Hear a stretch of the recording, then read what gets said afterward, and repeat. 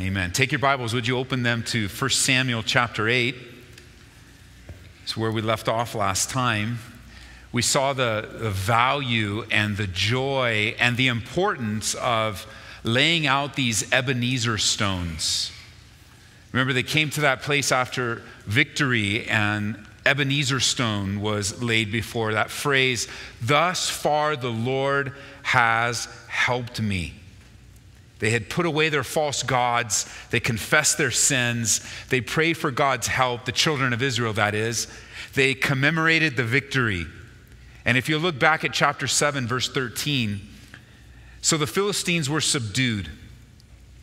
You love that. Their enemy was subdued. They did not come anymore into the territory of Israel. And the hand of the Lord was against the Philistines all the days of Samuel. They were subdued. They didn't come back. The hand of the Lord was against them. And what was taken was restored. It says in verse 14, the cities which the Philistines had taken from Israel were restored to Israel. I know some of you are waiting for that promise in your life. That which was taken from you, that which was lost, that which was given up, that which was disintegrated because of sin. You're waiting for that yet to be restored. And we see in the children of Israel, even though they didn't deserve it, God restored to them what was taken. From Ekron to Gath, it says, these cities. And Israel recovered its territory from the hands of the Philistines, and there was peace between Israel and the Amorites. And Samuel judged Israel all the days of his life. And he went from year to year on a circuit to Bethel, Gilgal, and Mizpah, and judged Israel in those places. But he always returned to Ramah, for his home was there. And there he judged Israel, and there he built an altar to the Lord. And there appears to be ample proof of God's faithfulness in the life of Israel. That God was faithful. And there were episodes in the children of Israel's life where they were unfaithful, but God remains faithful. He's just and he's righteous. And here we see his presence, his power in the lives of the children of Israel. And yet, with all that God has done for them, it's still not enough. I wonder how many times we've been there where God has done great and wonderful things. His faithfulness is undisputed, crystal clear. And yet, it's not enough. It's a very dangerous place to be. We may call that place of discontentment. It may come, as we'll see in a moment, in times of discouragement or disillusionment. But here we have such a great testimony of Samuel and his ministry. Such a great testimony of God using him and showing his faithfulness. God responding to repentance. God responding to a people that would humble themselves before him. And yet it's still not enough. Because the children of Israel, eyes, they wander around. And with that in mind, pick up in verse 1 of chapter 8, where it came to pass when Samuel was old. And just for you note takers, or those of you that like to write in your Bibles, there's about a 20 to 25 year gap between chapter 7 and chapter 8. Some time has passed from this time of victory and this time of describing the ministry of Samuel in this circuit. It came to pass when Samuel was old that he made his sons judges over Israel. The name of his firstborn was Joel, and the name of his second was Abijah, and they were judges in Beersheba. But, verse 3, his sons did not walk in his ways. They turned aside after dishonest gain and took bribes and perverted justice. Now, it reminded me, because this is a sad statement for any dad to have said over his son. Samuel is on this circuit of ministry and serving God faithfully, but his sons did not serve the Lord. Does it remind you of anyone in our study in Samuel? It's the same pattern that we saw with Eli and his sons. Eli even himself had drifted away. We don't have any indication that Samuel did, but in the home, somehow, some way, that distinction of commitment in Samuel's heart didn't pass over, wasn't caught by his sons. Not only that, but they decided in their place of spiritual leadership to take advantage of people with dishonest gain and bribes and even perverted justice. You couldn't even trust them to determine what was right or wrong. They made decisions that would benefit themselves. in Samuel's sons. It's a sad statement, but it reminds me of what John says, because John says later on in his letters, he says, I have no greater joy than to hear my kids or my children are walking in the truth.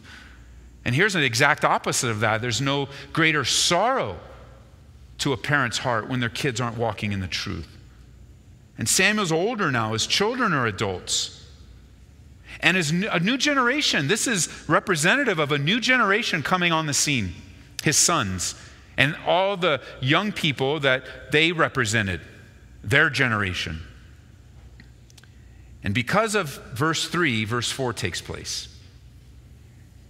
It says, Then all the elders of Israel gathered together and came to Samuel at Ramah and said to him, Look, you're old, and your sons do not walk in your ways.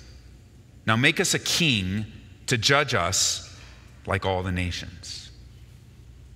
You know, there's always a danger with new generations. It's a great freshness with new generations. That's not a danger at all. I think there's new generations of, like in the church, there's of course new generations by age. There's new generations by new believers. There's a freshness and an excitement and a wonderful zeal that comes through new generations, but there's also a danger. And there just seems to be in every new generation, in every stage, where the new generation starts to despise the older generation, as if their value and contribution to society or to the church is no longer valid. And let's just do away with the older generation and the old ways of doing things. And don't you know there are new ways to do things now? And in some ways that's very, very true.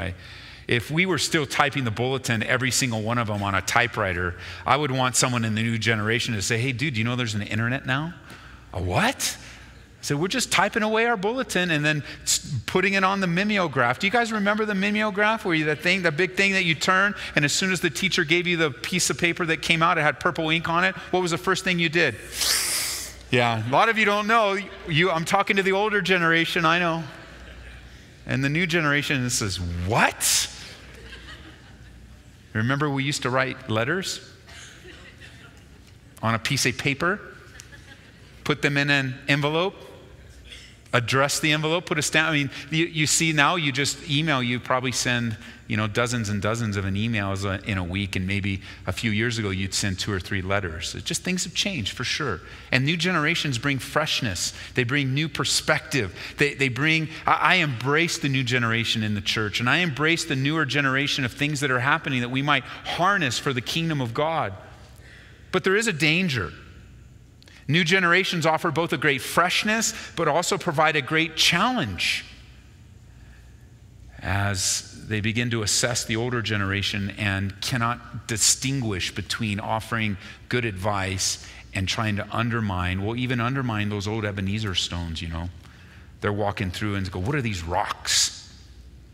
And we've taught them about the Ebenezer stones and the value, and not to forget where you came from. And in another place in the Bible, it speaks of not removing the ancient landmarks. And of course, that was a reference to the boundary lines of property. But there's a great spiritual perspective. Don't remove the ancient boundaries. Truth is truth in every generation. It's delivered a different way, perhaps. It is refreshed and illustrated a different way. But truth is truth. Jesus himself said, I am the truth, I am the way, the truth, and the life. No one comes to the Father except through me. You can't move that as much as you would try. You'll only cause confusion. And here's a newer generation coming on the scene, responding to bad leadership. And they responded the wrong way. They're seeing things the way they are, and they want a significant change to take place. They want change. They saw not only how old Samuel was, but also that his sons were not godly men, and they were spiritual thieves. And it's sad. It's sad that both Eli and Samuel had sons who failed to follow the Lord.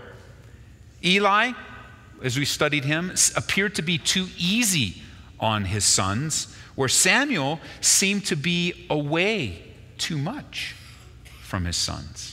I mean, that's what I get back here in chapter 7, as he had this circuit type of ministry, which would put him away from the home quite a bit. And he was fulfilling the call of God in his life, but now being away created perhaps a vacuum that his sons didn't listen. And watching bad leadership fed the flesh. You guys that are in spiritual leadership, For example, at this water baptism, I encourage the pastors to take out with them, as I do from year to year, but I made a very strong emphasis this year, is of all the people that they're serving with, to pick one person that they're discipling, they're pouring into, that they're serving alongside of. I want them to pick one person, and I want them to be trained how to do water baptisms. And so they did, and you saw them in the video, and you guys were there, you saw the different people. But before we went out for the water baptism, I gathered them together. I gathered all the men and the security folks and everybody that was there to help, the ushers and folks that were in the water, and I said, look, and this is for all of you that weren't in the water, so this is for the sake of everyone, but they got it first. I said, I want you guys to be very careful and understand this is an important day in people's lives, and this is very spiritual, but I want you to understand that when you stand in the water, your faces are going to be facing all of those thousands of people that are up on the sand there, up on the beach. It's hard for me to call that a beach, but I guess it is. It's the beach. The sand or whatever, they crushed rock, whatever it is. Fake sand, fake beach, how's that? And I said, I want you to know something. That when they see you face to face, there is a higher expectation now on you that wasn't there before. It's the same as standing on the stage. If someone leading in worship or coming up for a testimony, when you are face to face with someone in the church, you are now held to a higher standard. There is a higher expectation upon you now. That when the baptism's over, the videos will be playing. You will be walking around the sanctuary, and if you don't take this serious, then just get out of the water right now. Just get out, it's fine. Let's get out right now. I won't hold you to it. You're voluntarily coming in. No, those aren't all my exact words, but this is what I share with them, and then we prayed. Because that's a very significant thing that they were a part of. They were a part of a very special part of someone's life, and they represented the Lord, and they represented the church, and they represented the church family to the church family by being face to face, and that's no small thing.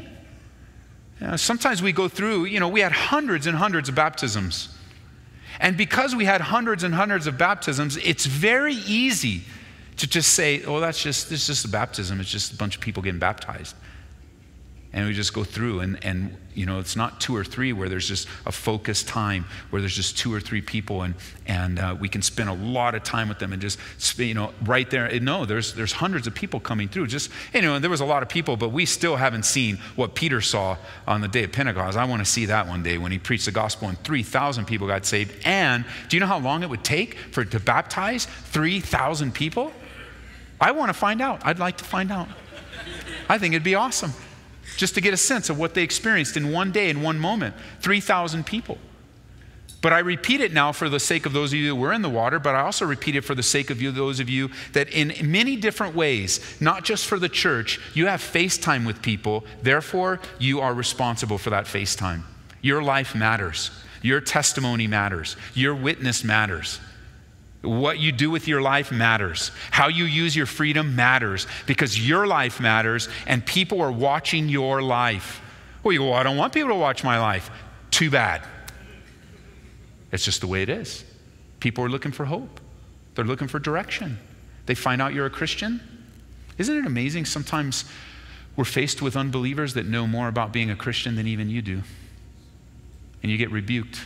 You ever been rebuked by an unbeliever? I have. It's very embarrassing. It's very humbling. I just shake my head and go, Lord, I just need help. Like, how can you, what's this all about? And God just reminds me, I love you, and I'll use anybody, including a donkey, to rebuke you, son. I want you to know that you matter.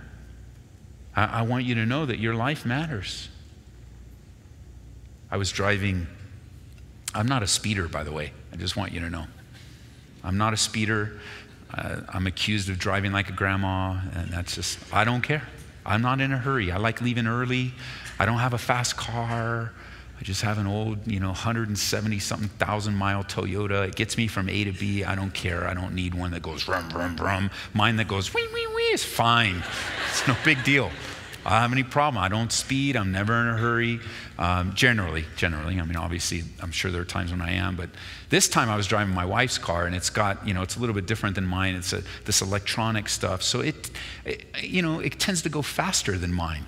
just automatically. And so we were on our way. We were not in a hurry. We were avoiding traffic on 225, and we were headed over for breakfast, not in a hurry. We had just been here on Monday, welcoming the kids to the first year of the school year, and it was so exciting. And so we were heading off just for a morning of breakfast, so Marie wouldn't have to cook breakfast or anything. And I'm heading down, and I'm going in a new part of town, and I got off 225 over there, and I got over here, and I'm over, I don't even know where I was, and I saw a flash.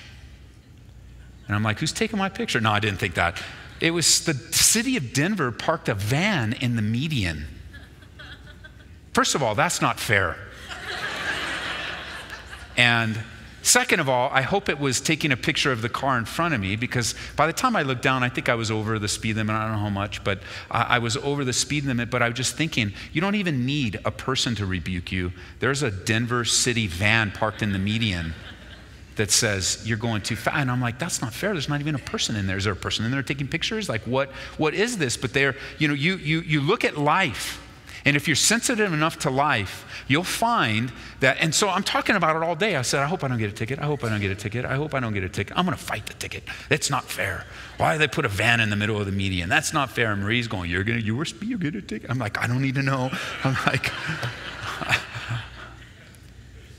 but if I get a ticket, I probably deserve it. Probably. I don't know. Rebuked by a van, that's a new one. Or those red light tickets. Or I remember not too long ago, my friend Tony was here with his wife. They've since moved back to California, but I remember her showing me a picture of the red light camera. And Kiki, if you're watching, very, very sorry, but you're not here. So she showed me the picture, and she was like, something like, that's how I remember it. It was like, oh, she says, what's this? That's not me. That's not me. And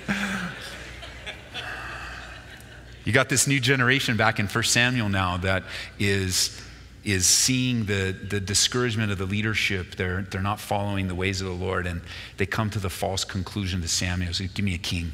We need a king. We need a king.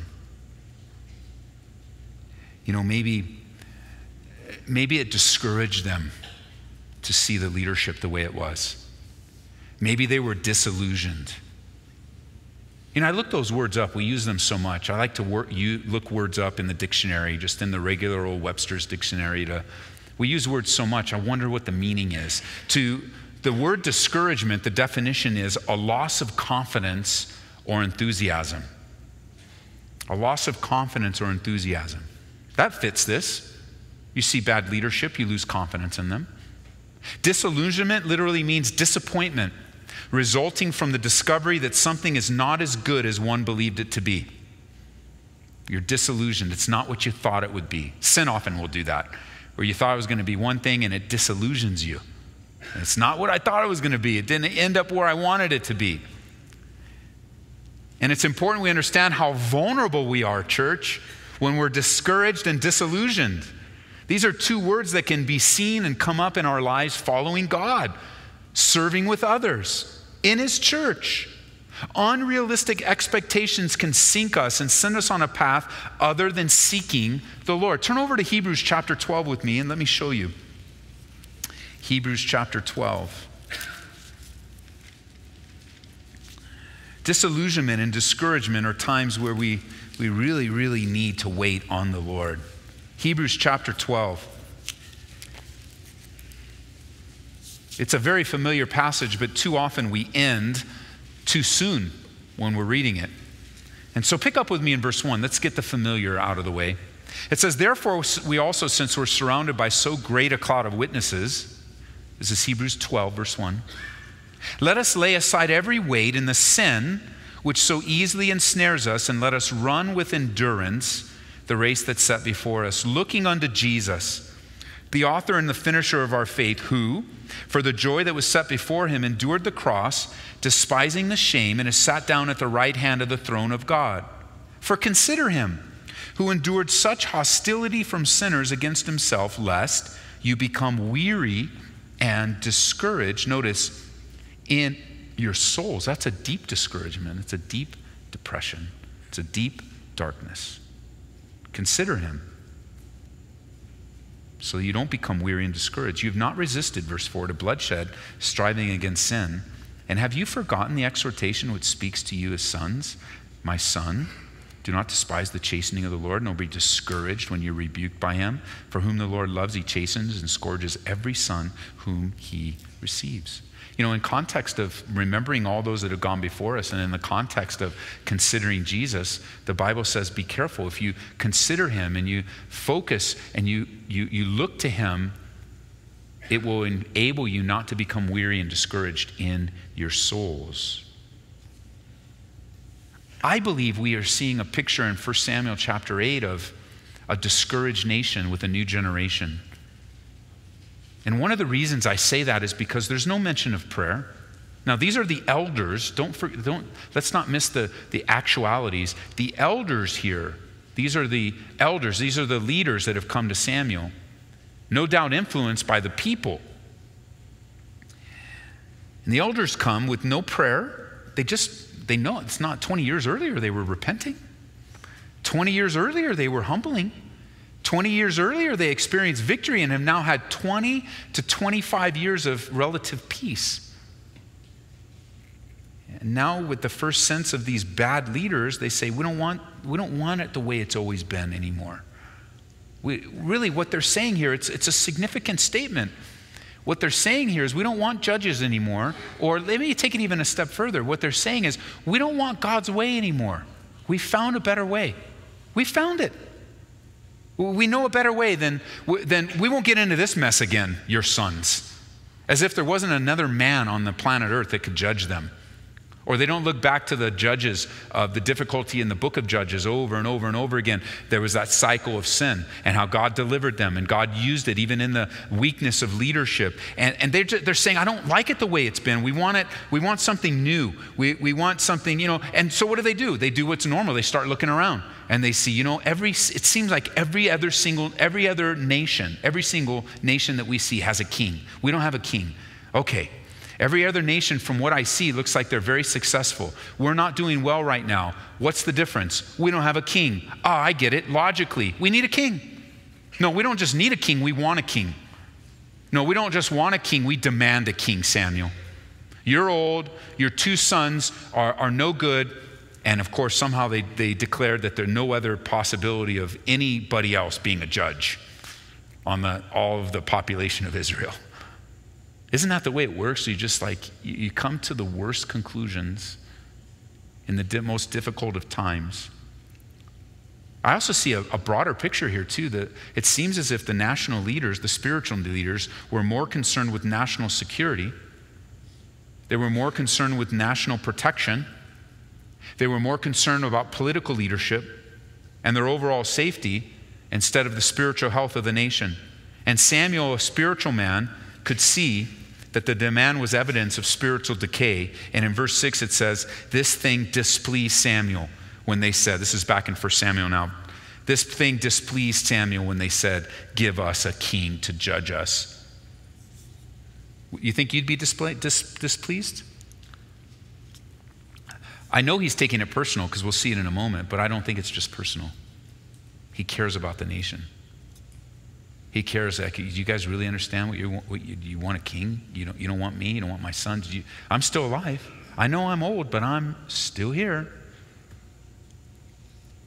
And he does the right thing, of course. He says, Samuel prayed to the Lord. And the Lord said to Samuel, check this out. Heed the voice of the people in all that they say. Heed the voice of the people in all that they say to you, for they have not rejected you, but they've rejected me, that I should not reign over them. According to all the works which they have done since the day I brought them out of Egypt, even to this day, with which they've forsaken me and served other gods, so are they doing to you also. Now therefore heed their voice. However, you shall solemnly forewarn them and show them the behavior of the king who will reign over them. You know how when you pray and you just want God to answer all your prayers? Do you really? What if you're wrong? Do you want him to answer all your prayers the way you want him? Or would you like God to overrule you sometimes? Just tuck that in the back of your mind when you're praying tonight. And go ahead and include it in your prayer time. Say, God, here's all, but overrule me because if I'm wrong, I don't want you to give me what I want, because I really want what you want. Don't give me what I want. I think back in other episodes in the life and the history of the children of Israel where, well, this wasn't the first time that Israel rejected God. They rejected him at Sinai in Exodus chapter 32. They rejected him in Numbers chapter 14, the whole wilderness wandering. In Psalm 106, would you jot this down? Or no, you know what? Turn there so you can see it in your own Bible. This is one of the most sobering passages in all the Bible, Psalm 106. See, the Jewish leaders here had no faith. They took things into their own hands. And God says they're rejecting him. If you would have asked them, I don't think they would have said they're rejecting God, because they didn't have God's perspective. God's perspective was, hey, Samuel, it's not about you, man. Jesus would say the same thing, that a prophet's without honor except in his own country. They're rejecting him. That's why when you're sharing the gospel with people that you love in your family, you're sharing the truth and you're rejected, I mean, it hurts, it takes it personally, but you can almost hear heaven say, hey, you know, they're not rejecting you. They're rejecting me. And then you say, oh, but it still hurts. And God says, I know. Look at this in Psalm 106, verse 14. It speaks of the children of Israel in the wilderness wandering and says, but they lusted exceedingly in the wilderness and tested God in the desert. This is Psalm 106, verse 14. And he gave them their request. And you're like, amen, God, thank you for giving me my request. But he sent leanness into their soul. God's answer to Samuel is, look, I know all about this rejection. It's a pattern. And you know, Samuel, they're not rejecting you, even though you are taking it personally, even though it does hurt. What you're witnessing, Samuel, with my people is what I've seen all the way back. This is my relationship with them. This is the human condition. He says, give them what they want, but warn them. And isn't that, I was looking at that as just for me personally, it's like the role of the pastor. You know, you give them, give the church the word of God, and give the church the service, and serve them well, but warn them. Warn them of the decisions and warn them. Put the choices before them. I think of Elijah. He went through the same thing. Choose you this day whom you will serve. How long will, well, that was Joshua, but Elijah says, how long will you falter between two opinions? It seems to be a pattern. Jesus says, you know, you're either for me or against me. Warn them. Warn them. There'll be times when I'm in the process of, not just me, but the pastoral team and you guys as, you know, just opening the word, where I'm laying before a couple or a family, this is the way it is, and this is what the Bible says, and this is the answer. And then you'll see that they're just not tracking, and they're just not accepting, and they're just not receiving. And there are times where the Holy Spirit says, they're just about ready to leave your office, Ed. You better warn them. Warn them of how they came in and how they're leaving. It's like God would say, you have that sense of where you've covered the topic and you've opened the word, but warn them, because they're walking out worse than they walked in. They're walking out worse out of your office, Ed, than when they first walked in. You need to warn them. You need to warn them. You need to warn them. And that's what Samuel was called to do. You need to warn them. Forewarn them. Forewarn them what they're going to get when they get a king. Verse 10. So Samuel told all the words of the Lord to the people who asked him for a king. And he said, this will be the behavior of the king who will reign over you. He'll take your sons and appoint them for his own chariots, to be his own horsemen. Some will run before his chariots. He will appoint captains over his thousands and captains over his 50s. He'll set some to plow his ground and reap his harvest, some to make his weapons of war and equip him for his chariots. He'll take your daughters to be perfumers, cooks, and bakers. He'll take the best of your fields and vineyards and your olive groves and give them to his servants. Verse 15. He'll take a tenth of your grain. Another word for that is he'll tax you. He'll take a tenth of your grain and your vintage. He'll give it to his officers and his servants. He'll take your male servants and female servants, your finest young men, your donkeys, put them to his work. He'll take a tenth of your sheep, and you will be his servants. And you will cry out in that day because of your king whom you have chosen for yourselves, and the Lord will not hear you in that day. God wanted Israel to know the problems that come with a king. When they thought they were solving problems, in reality, they were replacing problems with problems, bigger problems. All of this section is to imply that they didn't live with this kind of tax. They didn't live with this kind of bondage. They had a relationship through the judges with God directly. They didn't have to go through all this. And this was even in addition to, this taxes and stuff was in addition to their tithes. This had nothing to do with spiritually. This was purely a governmental. They were asking for a government like all the other nations, but they missed it, which so often we can do when we're discouraged and we lean on our own understanding. Many today do the same thing when faced with problems. They take things into their own hands and make things worse. I'm reminded, and how can we not be reminded of taking things in our own hands and making them worse? How can we not think of Sarai and Abram, given the promise of God and then waiting and waiting and waiting? And they became impatient. And they began to look at the reality of life. They began to look at the facts. You have to understand, Abram and Sarai made their decision based on the facts. They were old, beyond childbearing. Yeah, I know God gave me a promise, but have you seen my body lately? I can barely walk. And all of the other things that go along with knowing your body and your age and understanding the biological clock. They were knowledgeable about that.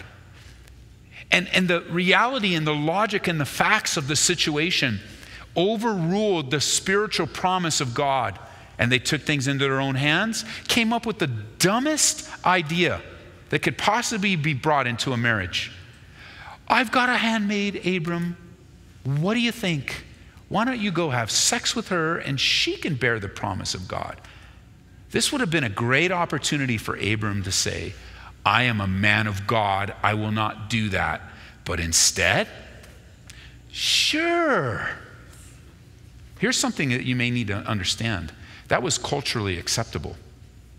That was a culturally acceptable option and alternative when there were no children. It was just what the world did. So today we would translate that into, hey, you know what? I've got a spiritual problem. I'm waiting forever. I know how to fix this. It's what everybody else does when they have this problem. I think I'll fix that and I'll fulfill God's promise for him. And of course, that child that was conceived, his name, Ishmael, in conflict with the promise of God that came later, Isaac.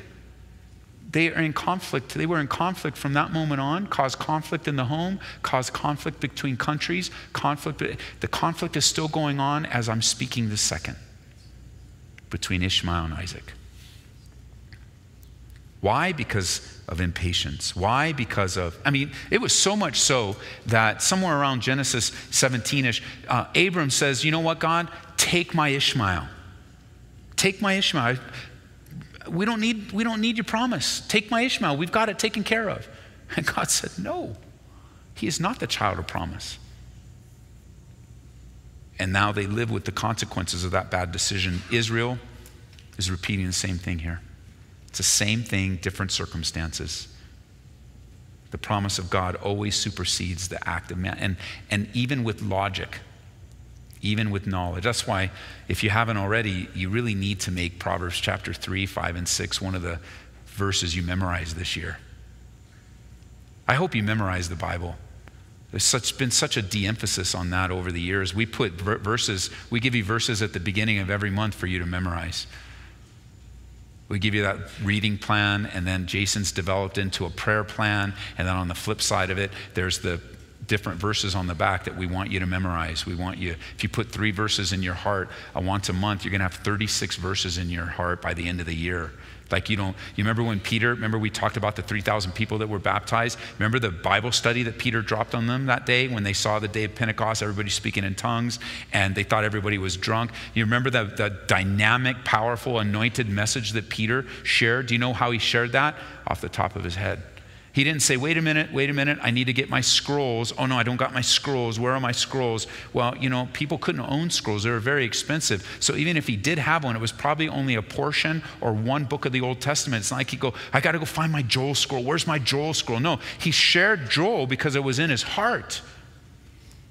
The prophecy of God pouring out his Spirit from the prophet Joel was being fulfilled right there in Acts chapter 2. And so for you, with the access that we have to the scriptures so much, you just stop the discipline of memorizing. Because technology's changed. It's the old generation. We don't need to memorize anymore. I got the iPad. What do I need to memorize for? I got an iPad. That's on my phone. I've got an iPhone or some other thing that they call a phone. I don't know. If it's not an iPhone, I don't know really what it is. So just messing with you. Just make sure you guys are still with me, because I get a sense that this is a convicting thing I'm sharing with you right now. You should see your faces. As some of you assess, honey, I haven't memorized a verse in years. And so I just want to encourage you, go down to the Walmart or wherever you shop and get some 3x5 cards and just do it old school. Write it out on the 3x5 card and put it in your pocket and memorize it throughout the day. And then file that card in a little something or other, whatever you file them in, and keep them or put them on a paper clip and watch the stack continue to fill. But you'll see as the stack fills, your heart will enlarge, because you're filling your life with the scriptures, so that if one day you don't have a Bible, or one day your battery is no longer working on your phone or your tablet, you have the Word of God in your heart. The Holy Spirit will bring to your remembrance what you've been taught. If the well is dry within you, then the Holy Spirit has nothing from which to draw from.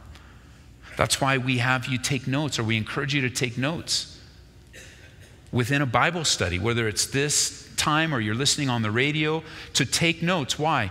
Because that helps you to remember what was said. And then, I didn't look up all the statistics, but there are statistics of how you remember what's spoken, what's seen, and what's reviewed. By the time you're done with review, it's like really a high percentage of what you can remember.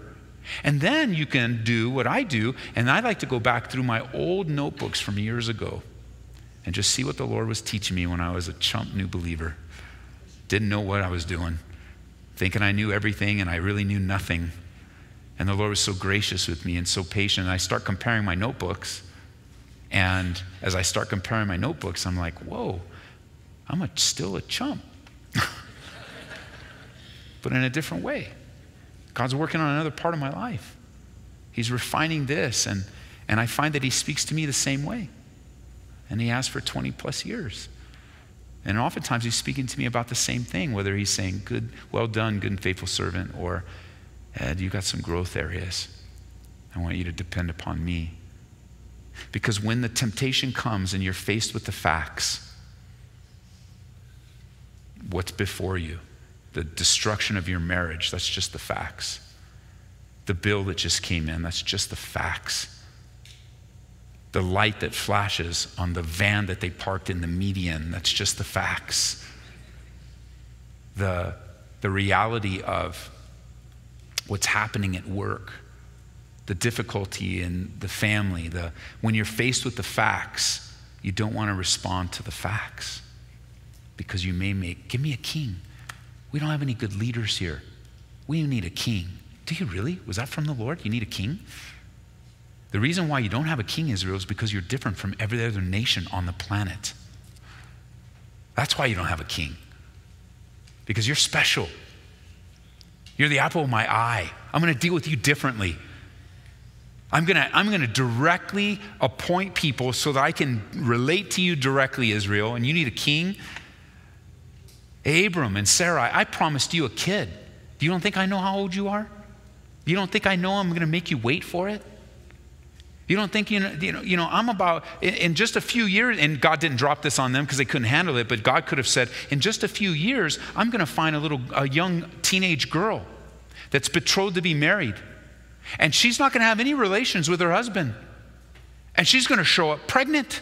I'm going to do that just a couple thousand years. Just jot it down, Abram, you'll see. You don't think I can create a child in your wife's womb? You think you can do it better than me? And you look at your life and you can see when you're faced with the facts, you often revert to human responses because it is the facts. You don't understand. You see it this way instead of waiting on the Lord. Why? Because we'll renew our strength and God will fulfill his promises. Would you turn over to Galatians chapter 6? Galatians chapter 6. So we don't want a bunch of Ishmaels running around. We want Israel. Governed by God is what that means. And in Galatians chapter 6, it's important to heed the warnings of God. Samuel's warning them. It would be good for them to heed the warning. God warns us about things in our lives, about sin in particular, because he wants us to avoid the pain of sin, and he wants us to avoid the pain of consequences, and he wants us to enjoy this life as a testimony of his faithfulness. So he warns us. He warns us. And he says, notice what the Bible says in Galatians 6 verse 7, do not be deceived, God is not mocked, for whatever a man sows, that will he also reap. For he who sows to his flesh will of the flesh reap corruption, but he who sows to the Spirit will of the Spirit reap everlasting life. That's a warning and an encouragement at the same time. We're faced with decisions every day. What will I do with my freedom in Jesus? How will I use it? How will I respond to this warning for God? Paul narrows it down to two choices. Will I respond in the Spirit or will I respond in the flesh? Some of these situations we're facing, they cause emotional response. They cause physiological responses. Your heart starts beating more. Sometimes if you're in a discouraged place, the blood flow slows down. Your heart rate slows down. Your body starts to shut down in discouraging times. Your mind starts to think strange things. There's physical responses to things in life. And if we're not careful, we'll feed that with the flesh because you're feeling it, you're feeling it, you're feeling it. And I don't just mean some of the simple decisions. Should I go get drunk or should I go live with my girlfriend? Or I'm not, those are actually some of the easier decisions to respond in the Spirit. But it's a sobering passage. Every thought, every action, every word brings with it a blessing or a cursing. And when it comes to our relationship with God the Father, you can't just decide to cut across the Bible and expect to come out ahead. You can't say, well, I'm a Christian, I love God, but me and my boyfriend are living together. It's no big deal. Or I can get drunk sometimes, and hey, man, it's logical and it's legal. I can just go smoke pot and everything. I don't care if I stumble someone else. It's my freedom. It's my life. I can just yell and scream and break things and control. I could do whatever I want. No, be careful. If I'm speaking to you right now, be careful, because what you sow is exactly what you'll reap. And so don't be deceived that you think you can sow to the flesh and get spiritual benefits from it. It's not going to happen. But also be encouraged that if you sow to the Spirit, you will get spiritual benefit. You won't get the fleshly benefit. When you sow to the Spirit, you're not going to get flesh. You're not going to feed your flesh. So you're angry, but you get into the Word and you pray. God's not going to make you more angry, make you lose control. You're not going to hear from God, Lord, I'm just feeling like this, I'm feeling like this. And God's not from heavens. Well, you have permission. Just go take him out. No, he's going to comfort you and calm you and minister to you and reveal scripture to you or just in that time renew your strength. But listen, what you sow, that's exactly what you'll reap. And if you live for eternity, you see the bigger picture, you'll sow to the Spirit. Everything you do and touch will last for eternity. So, hey, heed the warnings of God. Did you see just go back real quick here in verse 10. Samuel tells all the words. This is back in 1 Samuel 8. He says all the words. Look at what he says. If you listen carefully, this is not good. This is not good. This is going to be the behavior. He will take. He will, verse 11 now. I'm just going to walk through and show you some of the verbs here. He will take. He will appoint. They will run. Verse 12, he will appoint. Some he'll make. They'll make weapons of war. In verse 13, he will take. In verse 14, he will take. In verse 15, guess what he'll do? Take. He'll give to his officers. Verse 16, guess what he'll do? Take. If we just replaced king with the word king and we inserted the word sin will take and it will take. You know, if sin is your king, you have a horrible master. Because all sin done is take and take and take and take and give to his own cross. Sin is destructive. You know, but the Bible, not every king takes. Did you know that? Just to leave you a little bit of hope here. Not every king takes. With the King of Kings, he came and he gave. So if you're going to choose kings, choose the right king. We want a king above. Okay, better be King Jesus, because anyone else is going to take you're done. It's all your kids and all your posterity, everything. You're done. That's what you get with kings. Now, as we wind down, we're almost done. Verse 19. Check this out. There's that word. I don't know how many times you've noticed it. Verse 19. Do you see that word? Never in the New King James. Nevertheless. 111 times I looked it up. 111 times it's used in the Bible, in the New King James. It's a simple transition word. I didn't look up, though. I didn't have time to look up how many times it's used in the positive. Because nevertheless, you know, bad, bad, bad, bad, bad, bad. And then when you hear the word nevertheless, you go, oh, something's good's going to happen. But that's not what happened here. You know, there's a warning. And then this is, if there are positive and negative uses, because I know there are, this is a negative use. Nevertheless, the people refused to obey the word of the voice of Samuel. And they said, no, but we will have a king over us, that we may also be like all the nations, that our king will judge us and go out before us and fight our battles. Samuel heard all the words of the people. He repeated them in the hearing of the Lord. And the Lord said to Samuel, heed their voice, make them a king. And Samuel said to the men of Israel, every man go to his city. The people were set in their ways. They refused to obey. And I just jotted a little note down in my notes for me and for you. Are you set in your ways? Because this is what it looks like. Are you set in your ways? You know, sometimes people use that like a badge of honor. I'm just set in my ways. Be careful. You want to be like a new wineskin, or the Lord can do something new and fresh in you. Maybe that's another reason why the next generation was so frustrated, because there wasn't any flexibility. You know, people will live in bondage to drugs and alcohol and all other kinds of horrible stuff in bondage.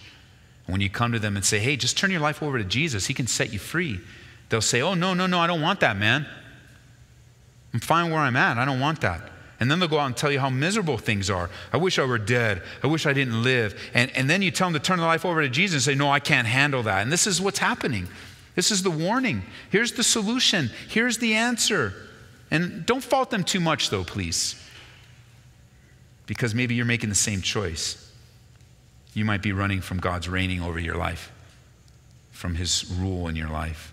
You may have another dastardly king in place of King Jesus. And your response is, oh no, everything's fine. Oh no, I'll handle it. Oh no. When in reality, you're just in bondage to the king of sin. And Samuel keeps taking these things to the Lord. 3 times he goes to the Lord with these concerns. And I believe God's brought you here tonight for a decision. God's brought you here today for a decision. Like the children of Israel, you're going to have to decide. You're going to have to decide if God is going to reign over you, or you're going to be reigned by someone, because you're going to serve someone. There's no neutrality. You go, well, I serve myself. Well, yourself is not under King Jesus. So yeah, you are making a decision. And I believe God's brought you here. Believer, this is not just a salvation message. I believe there are areas in your life that God has brought you here to hear, that God's bringing you to this place and he's saying, you got to make a decision now. You got to make a decision. You got to make a decision. And the decision you make is either going to be to the flesh or to the spirit, but you've got to make a decision. A non-decision is a fleshly decision. Well, I'll put it off and I'll think about it. But God has been clear. He's clear for you. There's probably something I didn't even mention in the Bible study that you brought here tonight. You're listening on the radio, you go, what am I listening to this guy for? Because God's got your number. He knows you inside out. And I haven't even mentioned, we don't go through a list. I don't have a list of, the top 100 sins in society today. I hit on some of the popular ones because they are popular, but you know what you're into. You know what you're in bondage to. You know what you're hiding. You know what you think you're getting away with. And God has brought you here to make a decision. It's very possible that you're suffering from the very ravages and miseries of having another king in your life. You're not really free in Jesus. You're bound by the power of sin, and it's destroying you. Do you realize that? Do you understand? God wants to lift you to a higher level of life. He wants you and me to take, he wants to take out of the bondage of corruption and bring you into the glorious freedom of being a child of God, living under the reign of God. If you ever wondered what it looks like, chapter 8, the question is, who is your king? Who's your king? Because chapter 8, it's going to do this, it's going to do this, it's going to do this, it's going to do this, it's going to wreck your life. We want a king anyway. And so, Lord, we just pray you would protect us. We are human in every sense of the word. And you are ready to deliver us. You are so ready to rule over us. And we don't even like that word. We think, nobody's going to rule over me. And we're mistaken.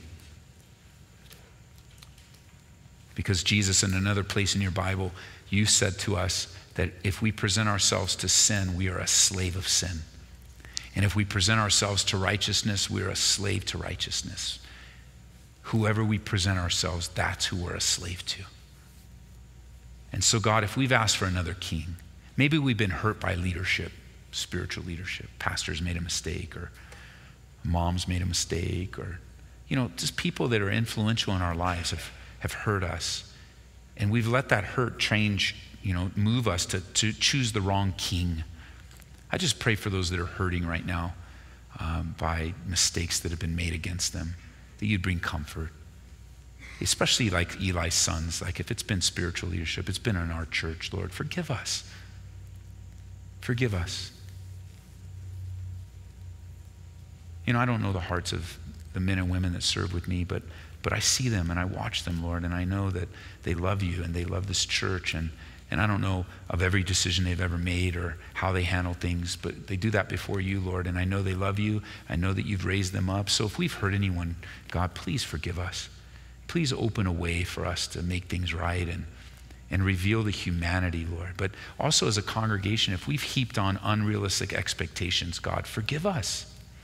Can we just be human and serve you in the power of your Spirit? And we don't want to be like Eli's sons, and we don't want to be like Samuel's sons and daughters serving you. We want to be men and women that love you supremely and are able to enjoy the benefits of heeding your warnings, Lord. So we look forward to you being our King, and we submit to your kingship tonight in Jesus' name. Amen.